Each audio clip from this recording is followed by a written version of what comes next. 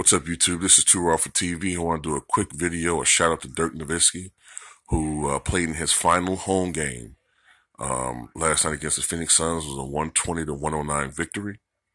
Dirk Nowitzki scored 30 points. I believe he shot 11 of 31 from the floor, but nobody cares. He was force-fed the ball. It was a Dirk show. Everyone wanted to see him shoot the basketball. Dirk actually admitted that he just recently came to a decision to call it a career just several days ago. And that although this has been his unofficial retirement tour, Dirk had never actually officially announced that this would be his last season, unlike a Dwayne Wade, who made it known this would be his last season before the season started, and had people that try to change his mind about it, including Pat Riley, I believe. But Dirk finally came to the conclusion that he just couldn't go through another season. He's having issues with the foot that he had the bone spurs removed from. It's arthritic, and it just gives him problems. And although he said that he was intrigued about coming back for another year and mentoring guys like Luka Doncic and the asshole, if he did do that, Kristaps Porzingis. He was intrigued by coming back for another season, but he didn't think he could go through the rigors of an 82-game schedule and then possible playoff picture after that. But Dirk did muster up enough to play 33 minutes last night. He scored 30 points.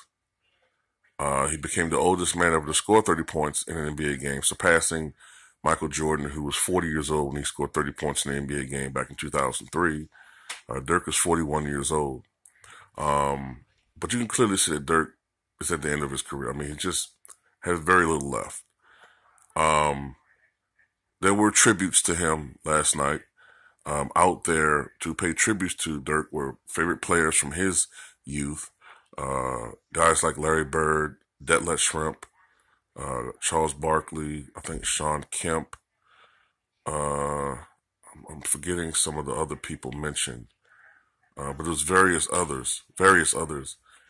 And even Larry Bird tried to talk Dirk into coming back for one more year.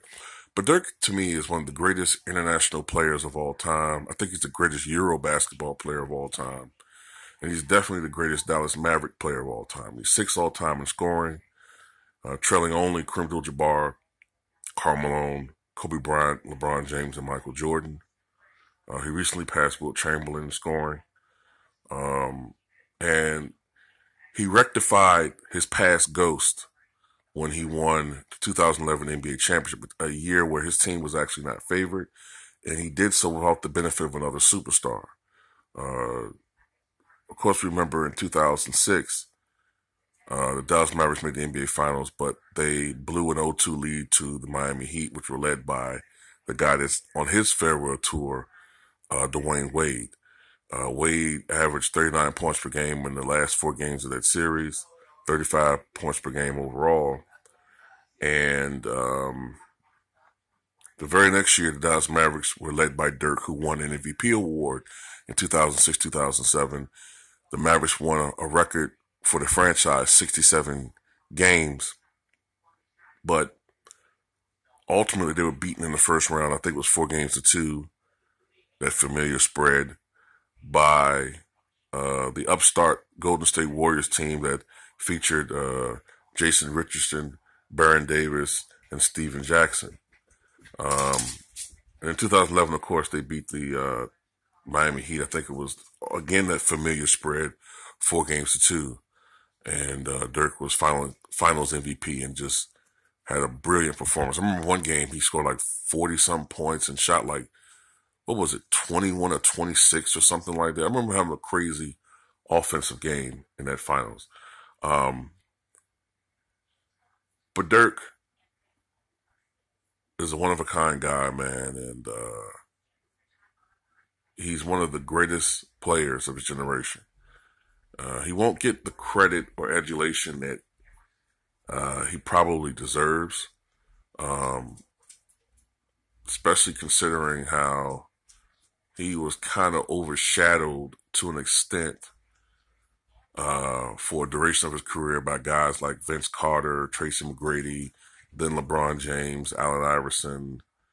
Uh, you get what I'm saying? Like he was sort of overshadowed. A lot of it had to do with his personality, his game, but he was revolutionary too. I mean, before Dirk, yeah, you had guys like a Derek Coleman. You might have had Terry Mills, guys who every now and then would, 6'10", 6'9" guys that every now and then that would show their range and shoot from outside. Rodney Rogers, for instance. But you never had a guy that was 7 foot and was skilled like that could shoot that well from downtown consistently. I mean, he was unbelievable. And therefore, I take my hat off Dirk Nowitzki. This isn't actually his last game. His last game will be against the San Antonio Spurs. I think it's tomorrow night. So after tomorrow night, the career of Dirk Nowitzki will officially come to a close. Thank you, Dirk, for the memories.